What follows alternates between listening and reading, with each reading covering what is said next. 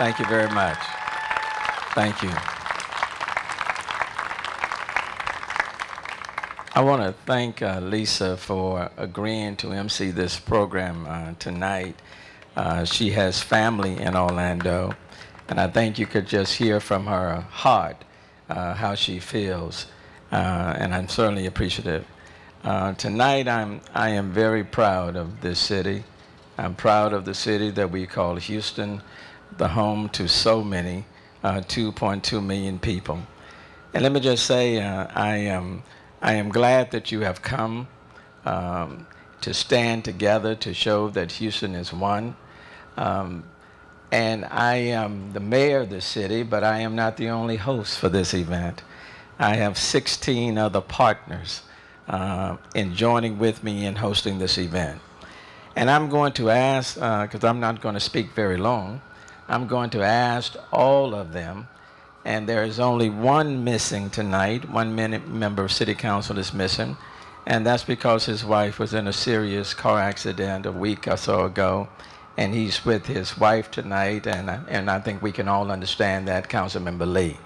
But I do want you to know that of the 16 members of City Council, 15 members are here tonight, and I want you to see them to know that Houston is standing as one.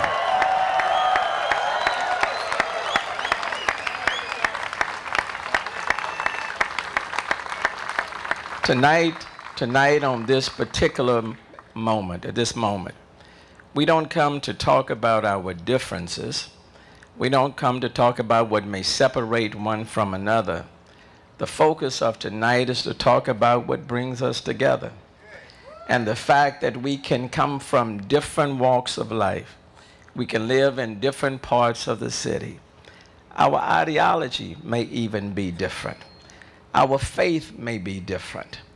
And some of us may not be at the same point on any particular issue right now. But when it comes to this city, the city that we call Houston, we still stand as one.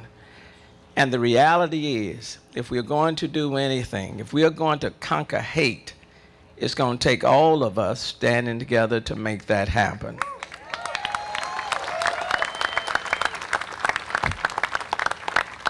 On Sunday morning, when I got up and heard the news like the rest of you, it was devastating to me. For 49 people in Orlando, 49 people in this country, the music for them stopped. For 49 individuals, the dancing for them stopped. For 49 people, the laughter, the conversation that they were having with one another stopped. For 49 people on that Sunday morning, their voices became silent and never to be heard again. For 49 people, their lives came to an end, not because they asked for it, and not because they did anything wrong.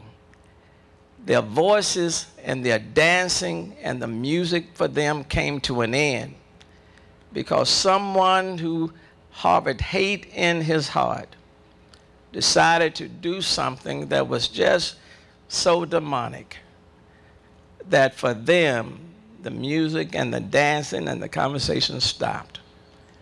One of the reasons why we are here this evening in this Candlelight Vigil at City Hall, one of the reasons why we are here is to say to those who would harbor hate in their heart, and for those who would commit a terroristic act against our brothers, our sisters, our mothers, our fathers, cousins, our aunts, our friends, that we are committing ourselves that for these 49 and so many others, the music will continue to play.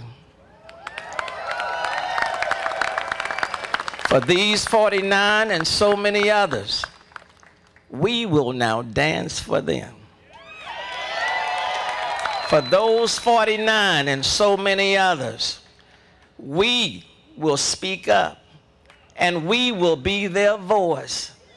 And for those 49 and so many others, we now will stand in their place to say to the rest of the world that you have not won and we have not been conquered, but we are still victors in our own right. One of the reasons why it's so important for us to assemble tonight in this city is because we are the most diverse city in this country.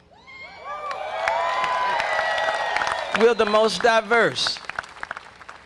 But diversity in of itself is just a descriptive term. It only describes who we are. But the term that we must seek to really emphasize is that in this city, not only are we diverse, but we are also inclusive.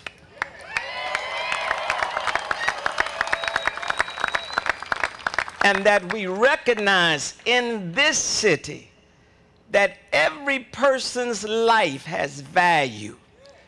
Every person's life has meaning. Every community must be respected. And every community must be included. And that in this city, we say no to hate. We say no to discrimination.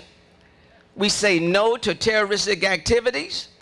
We say no to anyone or group or any person that would seek to divide and separate us in this city. We stand as one.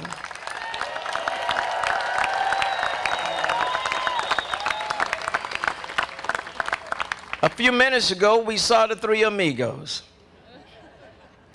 a Baptist minister, a rabbi, an archbishop, and they have stood together for years and years and years. But the question for us tonight is, what will be our legacy? Those were the three amigos. They're still here and they're still standing. But tonight I would say to the people in this city, what will be our legacy? And what will we do to keep the lives of those 49 still active, and so they will not have died in vain? The reason why we are here tonight, for those who are not in front of us, is to say that we have some work to do. We have to push back our own hate. We have to recognize that in this situation, the LGBTQ community was targeted. We cannot run away from it. We cannot hide from it. We can't just come together for tonight and go home tomorrow and just do business as usual. We have to recognize what was done, the fact that this was a community that was targeted, and a large number of Hispanics lost their lives. Those are things we cannot ignore.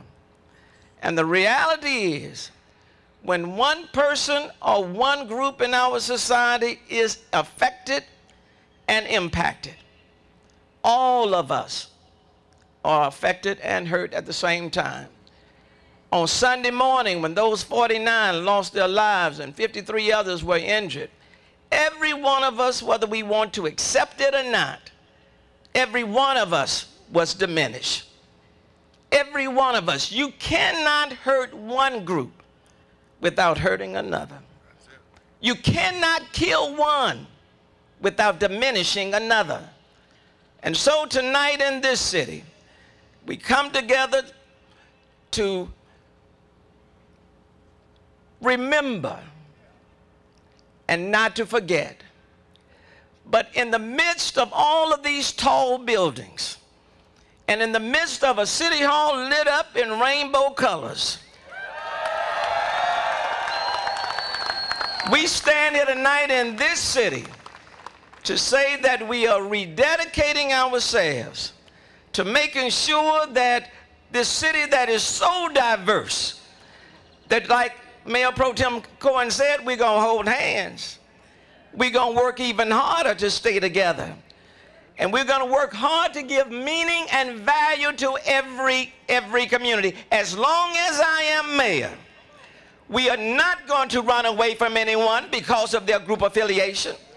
We are not going to make people secondary citizens in this city. We are all Houstonians. We all stand together. We all bleed together. And we can all laugh together. And the music for the 49 will not stop. Because 2.2 million Houstonians, we are going to dance for them.